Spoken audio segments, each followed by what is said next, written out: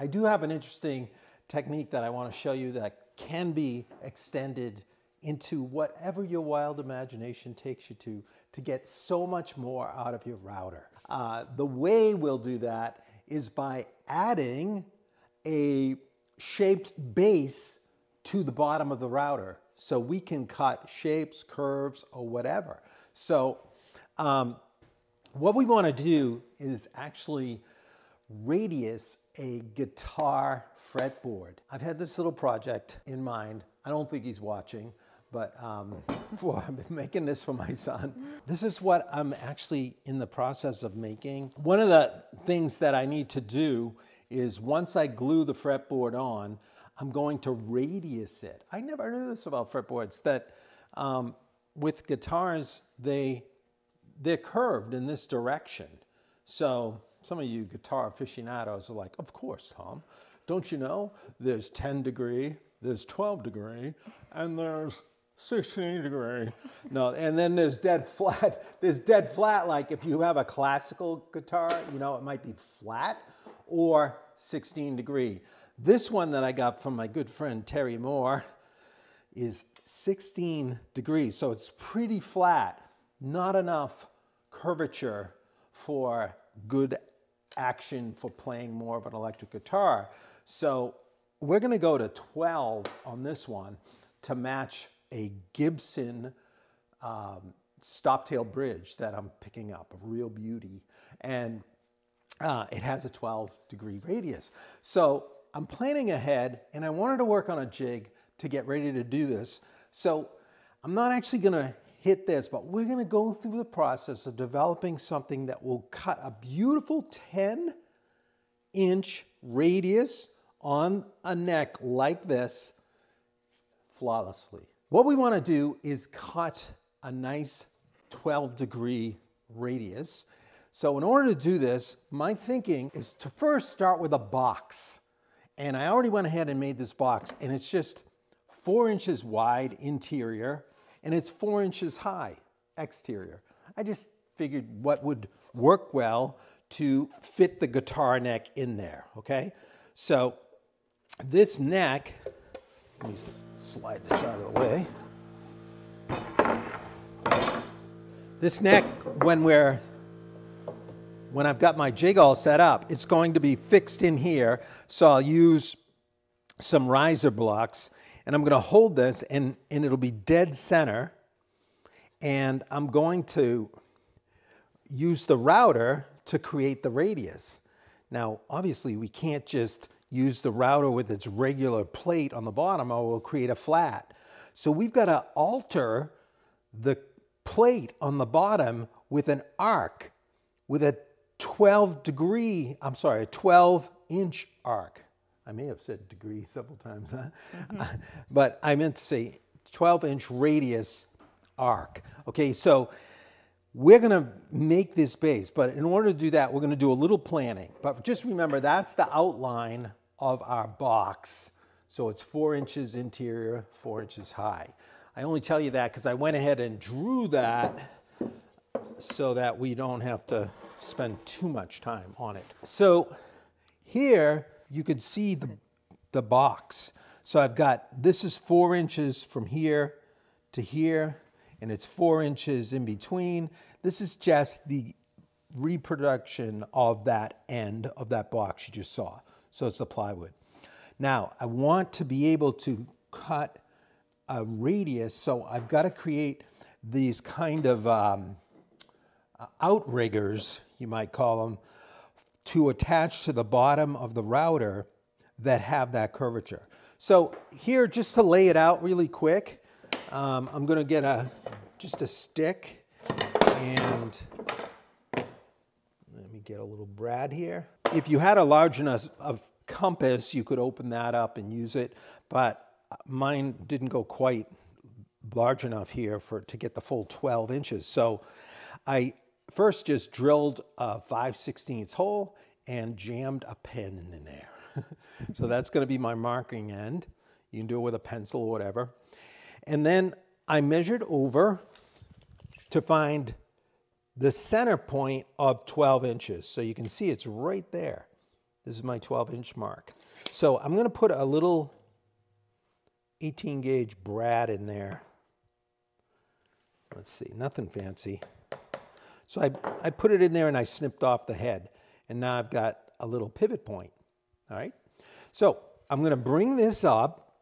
Now, in the jig, when I mount the guitar neck, is going to be, this is like the end view of it. I'm going to mount it and support it wherever it is so that the top of it is flush with the top of my jig. Okay, so this point right here is the top center surface of my guitar neck looking at the end view. All right, so with that as my point that I want a radius, 12-inch radius here. So I took my little 12-inch compass, I found the right point, look, to match the face of that neck. So if I put it right in there and then I made my sweep, I'm going to come out and I'm sweeping the 12-inch. Must have bent my, well, I got off the center there a second. Okay, there we are.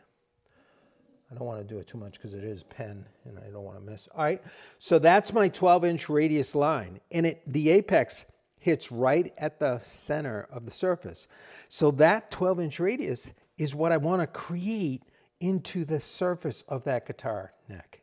All right, now that's the center of the guitar, but check this out. Here's my box, my frame that I'm going to be sitting this in, and I want to sit my arced curve on the top of this box. So it's going to actually ride on this corner. I'm not going to bother beveling them. You could do that if you wanted to get fancy, but it's fine to just have it ride right on that edge as long as it's, you know, straight. So what I did was I measured it right from my center point of my 12-inch radius, and I came out and I discovered it is 12 5/16 to this corner, okay? So I measured right from the pivot point out to the corner, and I've got 12 5/16. That arc is what I want to create for my outriggers on my jig to make my router create that arc. Because what we'll do, if you see, if you're looking at the end view of my jig, we'll have 12 5/16 riggers or arcs. Those are going to be riding on the corner. We'll plunge our router bit until it just touches the center. So it'll be in plane with the top of our jig. And then we'll go down and we'll make our passes, and we will be skimming the neck to cut that nice 12-inch radius arc. All right? You could do this for tighter arcs. Some are even 10 or 9, really strong sweeps. Or you could do a 16 if you prefer. So anyway, we're going to go ahead and I'll show you the process now. All right, so I'm going to use this piece of plywood to create the arc, and let's get, a lot of this works off the center lines of things. So I've got my square. Oh good, it's already set up. And I'm going to just mark this center line.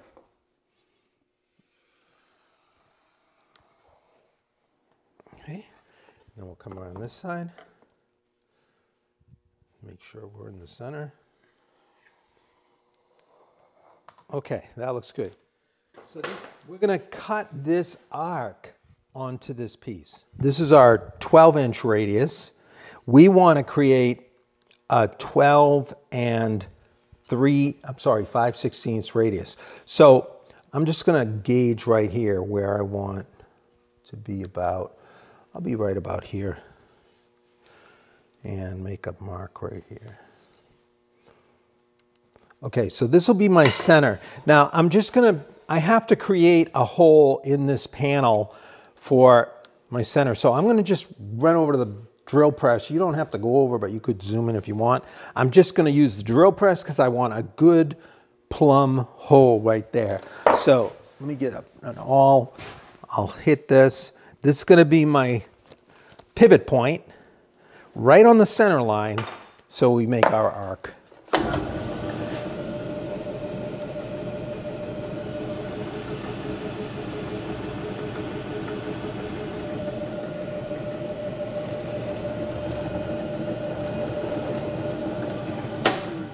All right, there we've got our nice pivot hole. So now we need to create an arc. So let's come to this table now, and I've got a sacrificial piece of MDF that's nice to route into.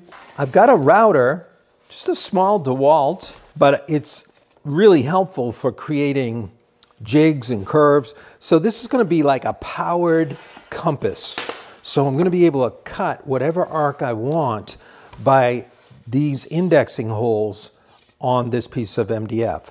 So all I did was throw a couple screws through the base into the MDF, being careful to center the bit on the center line. Everything's going to work off that center line.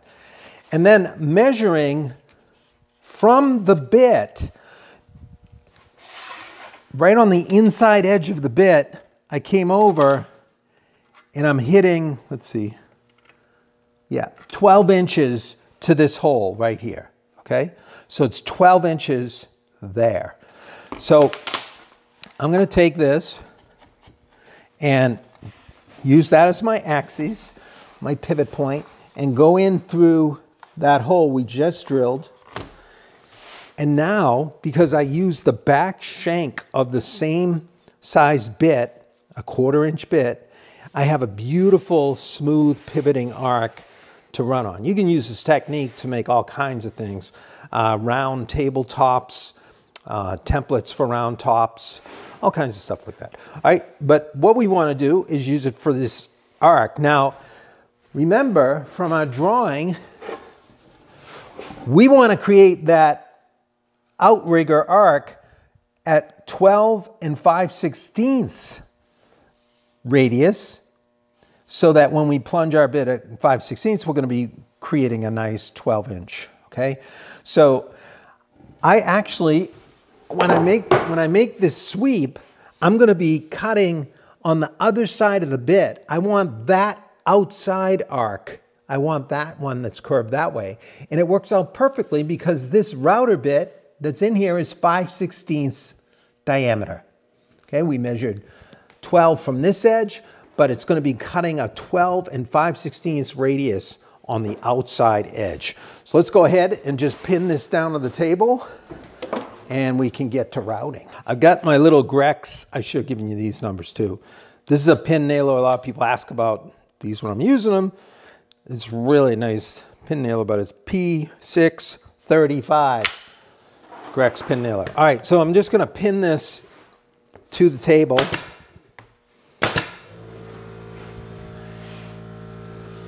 And let's see, I don't want to hit. All right, I'll put it up here. Yeah. All right, that's that. Now I'm going to plunge, and I set the plunge so I'm just shy of going through onto the table. I'm going to grab a knife because I'm going to have to cut that last little bit. All right, here we go. Let's get hearing protection on here. It's not going to make too much dust, so I'm going to go slow.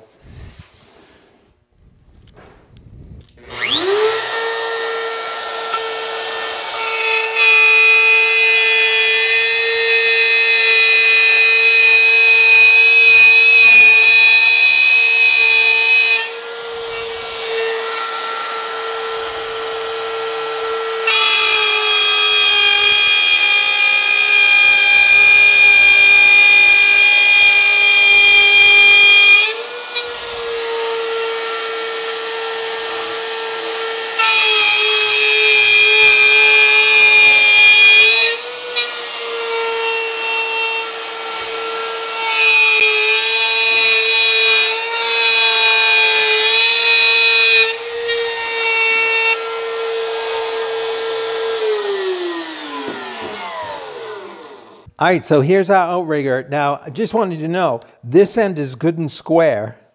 I cross-cut that square, and there's our center line. So this is the center of the arc. So everything's working off that center line.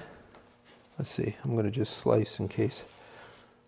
I have one little, I don't know, I might have cut it into the table there. Nope, there we go. I just gotta get this pin.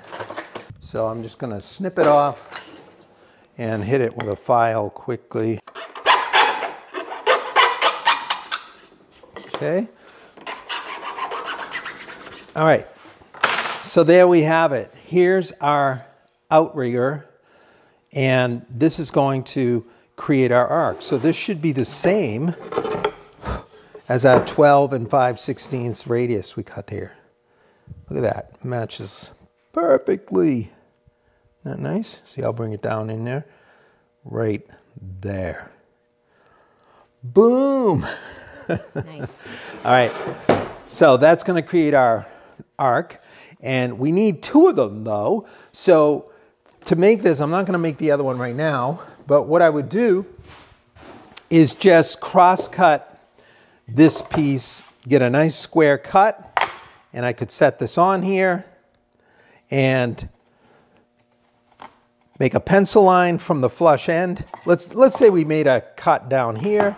I could just put this on, mark with a pencil, bandsaw, then tack these 2 together and flush route the second one to be exactly the same. And while they're still together, I'm gonna carry that center line over because it continues on all the way through this project to keep going with the center line. That helps you. Now, I already went ahead and made 2, so I've got it right here. All right, so we've got our 2. I also marked the face side so I wouldn't turn them around. If there was any slight asymmetry to the curve, I don't want them opposite each other. I want to make sure I keep them the same. All right. Okay, so now that I've got these, I'm ready to attach them to the base, which is going to hold the router. So here's the base I already cut. I just used the same length material here. I think it's 10 inches. I just went with 10 for this. I made sure I had enough so I wouldn't fall off my box there. So that's what you have to think about when you're doing this. Okay, so here's the way it's gonna go. Let me switch out my gun. I need some little heavier brads for this to finish this jig. But my router is gonna sit here, right? It's gonna sit on that outline I made there. And the outriggers are going to sit like this. So they're gonna be just below. And see that line, how it matches up? I want to set these so that they're equal in relationship to that center panel. So what I'm gonna do is when I'm holding it right in position where I want it here, I want it really close to the bottom because this is gonna be riding on the edge. I just wanna make sure I'm higher than that. And when I measure the other side opposite that, I'm 1 7/16 over here, okay? So I already went ahead and just roughed out a couple blocks that are identical, 1 7/16. So when I put these here, this will be my guide. When it's flush over there, I'll be just below here. So let me go ahead and get organized. I'm gonna put these blocks underneath. Let's make sure there's no dust messing up our setup here. And then I'm gonna bring this in. I've got them oriented the same way. Okay. And so all I have to do is bring this over, and I'm gonna hold pressure to make sure I'm on that base. So that's giving me a nice constant, nice parallel mounting underneath there. And we're gonna just go ahead and let's put some glue on here and we'll tack it on. All right, so we're just gonna go and get a little bit on here. I have to use this one. I don't have another one already made, so I better not screw it up. All right, so when I do this, I'm going to make sure my center line is marked, is in place, and that support piece is nicely parallel. And let's just hold pressure and get the nail gun, and I can come over into the middle. Now I'm using the 18 gauge. Make sure it didn't slip. Yeah, good and flush. Looks great on the center line. Here we go. Let's get the other end. Actually, let's get one in the middle. And down the other end. Okay. Then I'll put one in between. Watch your fingers here. That's good. I didn't want to see a brad pop up on my arc. All right, that's beautiful. Okay, we've got half of it. Now we're going to flip it around and get the other side. Same orientation. We're going to come over to this side, set it right on there. Let's get a little more glue on here, and we'll be jigging. I know a lot of you have requested me to do more jigs, but I haven't been working on my moves lately, so please be patient. All right, so here we go. We're going to get it back.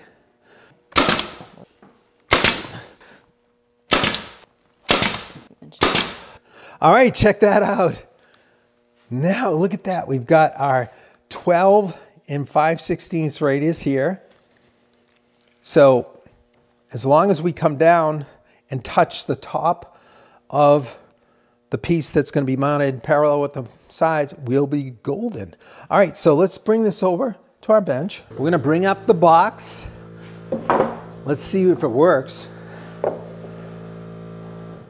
Oh, that's nice. See, it's kind of self-squaring, because if you get out of square, it doesn't move. So if you can feel it, it's in shape. So it's going to make a nice cut like that. So check that out. We have increased the potential for our router dramatically here. We didn't have to buy a CNC machine. So there we are. We've got our radiusing jig. It's almost done. Let's go ahead and mount the router to it and give it a test drive. So I'm not going to screw this to the base, but I'm going to use double stick tape. I already marked the location of the router, as you saw on there, and all I have to do is land right inside those pencil lines that I already put there, and we'll be in good shape. Okay, so all I've got to do is pull this tape off, and we're ready to rock. There we are. This is just carpet tape that I get from, the box stores or whatever. It's lasts you a good long time. So I'm going to bring it down and align it with those pencil marks I made earlier. Come on, slowly. That looks pretty sweet right there. Now I'm going to press it down, and hopefully it won't slip. But that tape is really tough. If you've ever used it, you know what I'm talking about. All right, so I'm going to get my stop out of the way. Okay, there we are. Okay, we've got more than enough.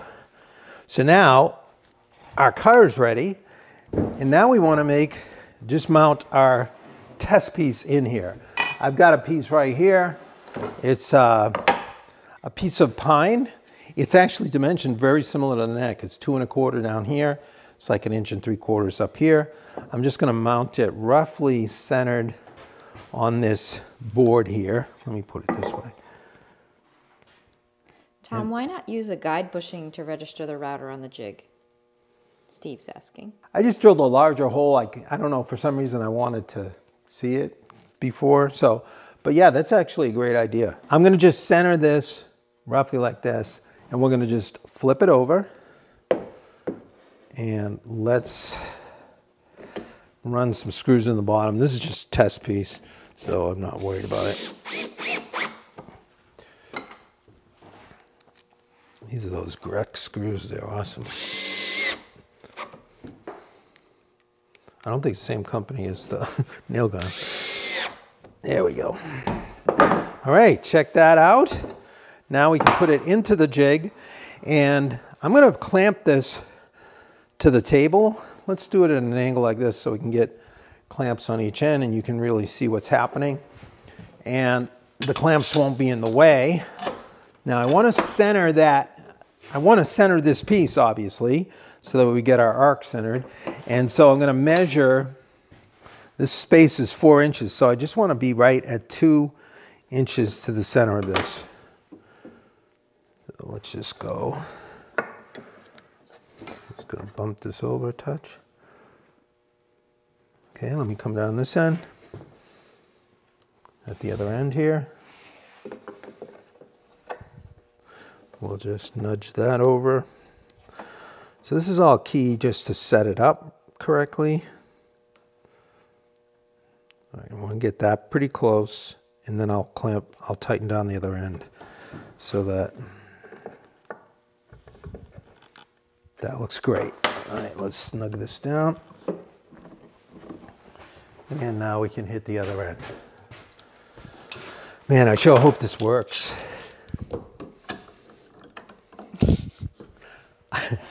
I don't see why it shouldn't, but it's all worth it. Yeah. At least the 300 or so people watching won't repeat what you've chosen to do if it doesn't work, right? They'll know. They learn from It's a others' gift. mistakes. That's right. That's part of life. If you're wise. But here we go. Ah, that's in there rock solid. All right, so let's bring in our star of the day. We're going to bring it down. We just want to plunge. Now, I didn't mention, but I have that riser piece so that I'm flush. Let's just see. See how that's right in line with the arc? So it's flush with the top there. So if I just bring this down till I just touch the workpiece in the center, I'm on the center line. I'm just going to very lightly touch it. Here we are. Okay. That's it. So now, I'm not sure if I should go this way or make long passes. It shouldn't matter, should it? Because it's going to end up creating the arc. I think the long passes are going to work better. All right, so here we go. I'm going to get my hearing protection on and my safety glasses. See, this is where it's a blind cut. I was thinking of drilling a bigger hole in there, which wouldn't hurt, and I could actually see down through there.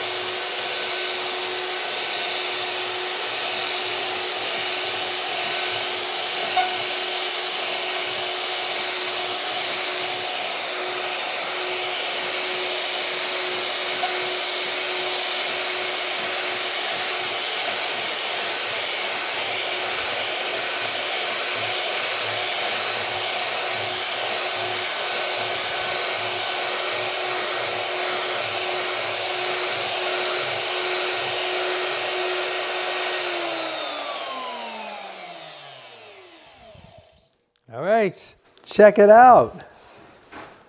Got a nice little radius on there. Now, I went with that movement and I was a little rough with it, but you can see, you can take it out of there now. I probably should have stuck with it going straight.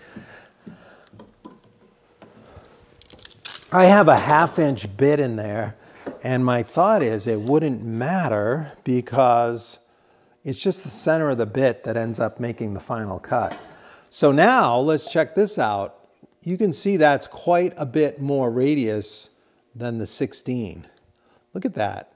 It's barely noticeable, but when you put the square on there, you can really see it rolling. Now, I would do some straight shots. I don't like those cuts. Obviously, it was first time trying. This is why you do test pieces. Now, I could plunge it a little more and see what works better to get a better pattern. But in the end, after you do the routing, arcing of the panel, you still need to sand it. Even PRS, they have a very extended sanding session where they hit it. Now, this is a block that I bought from a guitar maker, Stu Mac. You can find them online. A lot of you probably are familiar with them if you've made guitars. And it's just a block that's 9 1/16. So this gets sandpaper put on it, stuck to it. And this is a 10 radius. So that's a little bit stronger. And I could probably sand a 12 into a 10 pretty fast. But I want to make a 12. So I'm going to make the opposite curvature here. So I'm not going to do it now, but I'll just show you. I want to make an arc going the other way. So it's a similar process, but I'm going to make it longer. Because I saw in the videos, they have these long, like dead flat aluminum ones, because it's really critical that that neck starts out true and flat. Then you can adjust it later. So let's look at our drawing here. Here's our box again. Now, this time we're going to be making an arc that sweeps and cuts a concave surface. Okay, the other one was convex, the 10-inch radius. Here, this is the end view of my sanding block. And I want this radius down here to be 12 again. So I struck that same 12-inch radius into the block off of my center point. Okay. Then I measured from the center point to the resting point where this arc is going to be on the box, this time the inner edge, and that dimension was 11 9/16. So I went ahead and did the same routing, arced into my piece, cut it 11 9/16. And so when I mount that sanding block into the block again, I'm going to hold it at that height. So it's down about 9/16 or so, or about a 1/2 inch from the top edge. And then I'll plunge till I touch this outer corner, or just make a few passes until I've hit the whole thing. Now, when I do this one, I'm going to use a narrower bit because this is on the interior and I want to make multiple passes and not have as much to clean up, but you'll have some to clean up there. But that will create a nice arc here, except instead of being a 10, it's going to be a 12. Okay, so it's a little slightly flatter than this one. Anyway, here's the pieces that I made for that. Here's the 11 7/16 radius. I tacked together with a second one, flush routed, and then sanded them. So now this is what I went through the process on the other one. So I've got two that are really identical, and then I would clean that up. But again, you do the same thing. And again, I would mount it to the box, and we'd have just a separate box, and we would come back to the box here, and with our jig all set this way, you'd be able to cut a cove into whatever you were doing. And that would create, if I plunge the right distance from my drawing, and I mount the workpiece there, I will get a nice interior curvature of 12 inches. So This is just a simple exercise to introduce this idea to you. You can take it in a lot of directions and use your imagination. I'm sure a lot of you have thought already, but I'm going to show you one other thing, the piece that I shared before. And this time when we talk about it, I think maybe it'll make more sense to some. I know some people really got it right away, but let me show you, I wanted to show you a photo of the table that it came from. So here's a pier table. On this one, I did a little more Art Deco treatment. So I had these terraced lobes on top. So these are at different heights. Pretty cool little thing. If some of you saw the coffee table, you might recognize that idea. But down on the pedestal here, look at this. We've got a center column that has a curvature like this. And then, I don't know if you can see it, but it has a concave surface. And all of these facets are veneered with some highly figured veneer. And then the corners are also veneered there. Those are broken a little bit. And then you have a little, somewhat traditional base, but this is actually derived with influence from period, but it's more of an Art Deco treatment. So we have these silver or nickel plated feet, and it's all genuine mahogany. But this column, this base, this center column was made with this technique. Okay, so I'm using, this time, I'm cutting concave surfaces. So I need to cut that shape. And then I'm also getting this curvature. So the box that it's riding in won't have straight rails, but it'll have this curve in it. And let me show you what it is. I've got it right here. Here, you've got the router. So again, this is planned and laid out. So I'm only ending up with an arc approximately like that. So it has a pretty nice sweep, but your bit is going to have to plunge slightly below that. So this is all planned on the drawing first, just like I showed you. And then here is the box. So instead of this panel can come out and mount, but I just want to show you the sidewalls. This is also derived from the drawing to show you the sweep of the curve, the vertical curve. So when it rides in the box, the router sits here, you're cutting your concave arc this way, and as you move up the box, you're creating a nice sweep out the other way, okay? And let me show you what the finished column looks like. Now there's some pieces used to hold it, but this is the same as the column of that table I just showed you. And this jig created it. So you can see, here's this curve on the side. So this gets mounted in the box, and there's mounting lines here. These blocks get actually, with those holes, they get pin indexed, and then it's just screwed to the bottom. And it's held in the jig. And it gets indexed at the other end at the same center line height, so that when you come into the box, you're going to create that nice concave shape.